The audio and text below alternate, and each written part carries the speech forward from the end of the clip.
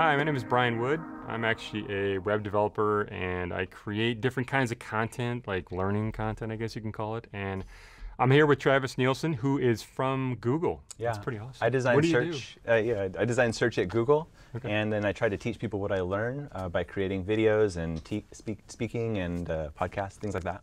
That's great. So we're going to talk about the workflow for UX design. Now, what does that mean? I mean, this is where we kind of start to really dig in, so to speak, right? Yeah. So let's just try to understand the workflow. Yeah, like if you have a project, like where should you start? Right? Exactly, yeah. Fundamentally, you should start by trying to understand what the project is. And so there's going to be a lot of research at the top. It's called foundational research, understanding the landscape of the space you're building in and what other people have done, what's possible, right?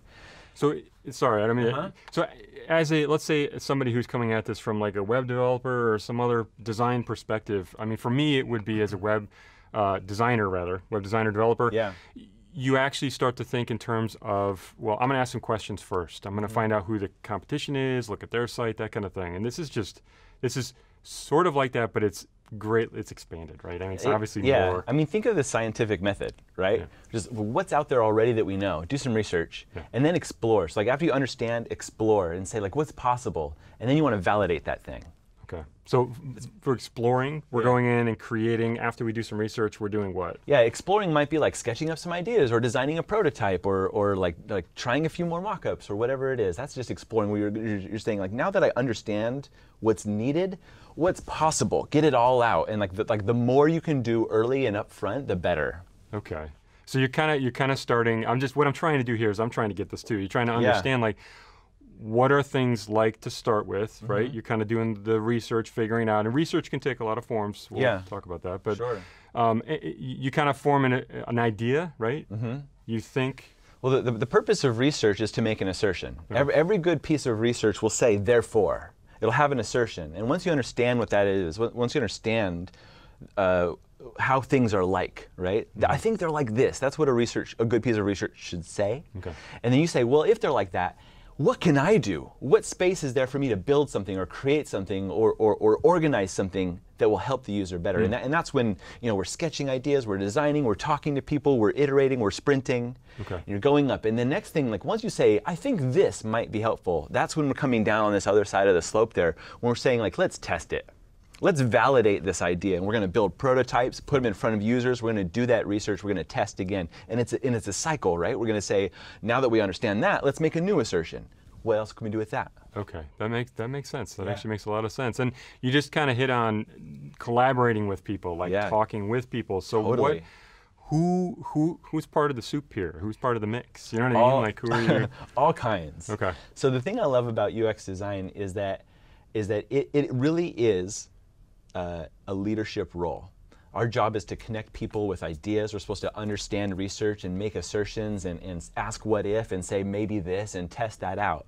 And so the people that we're going to be working with are people like researchers, engineers to build things, product managers to understand the landscape of things and organize and create partnerships. And like, so you see like it's a very connective, it's a web kind of, not internet web, but like it's like the team that you build is a lot of diverse skills and things. And that also depends on the scope of the project, where you work, maybe if you're specialized or not. That kind of thing, right? So. Different projects require different people to help out with. But ultimately, I like this one quote from Jared Spool who says, "Everyone thinks they're a designer because everyone is a designer." And that's what I love. Like I like enabling and empowering the engineers to be like, you are a designer. Yeah. And when I talk to a researcher, I'm like, you are setting the foundation for this experience. You are designing something. Yeah, in some way or form, right? Everyone's a designer, right? I get that. And as a UX designer, holding that name, holding that title, our job is to wrap around everybody and say, I'm directing the experience the output of the experience for the user.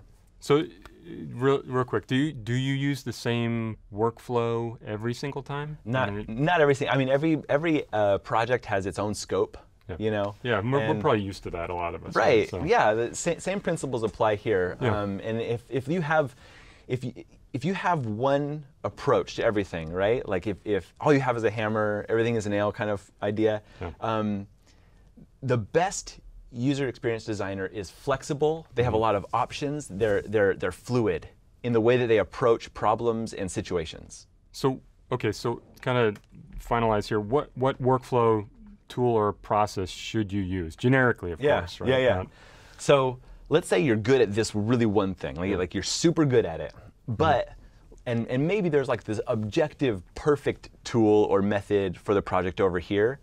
Where you want to be is in the inside, because you don't want to learn a whole new tool for the project, and you don't want to use your old tried and true kind of process. Somewhere in the middle where you're pushing on it, you're using this new idea, a new approach, you want to learn something through the process too. Like you never stopping. Yep.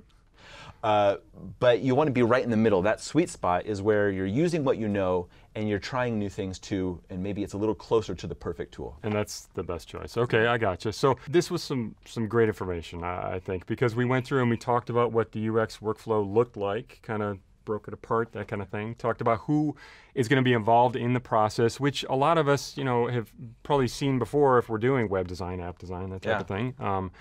And then kind of talked about the workflow from a generic standpoint, like are you doing it every time? How does it change, evolve, et cetera? So I think that's some really good stuff right there. That's great. Yeah.